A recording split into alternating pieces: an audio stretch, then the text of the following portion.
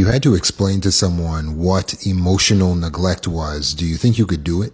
It's very difficult to explain to someone when we feel like we're being emotionally neglected. If we feel like we have a narcissistic partner or we had narcissistic parents and our emotional needs are being neglected, it's so hard to get people to understand. So I want you to think of this illustration, the Chipotle Coca-Cola illustration.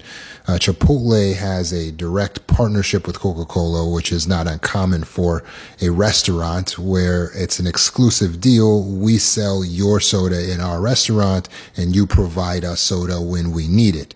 This is an exclusive partnership, meaning we only go to you to get this need fulfilled.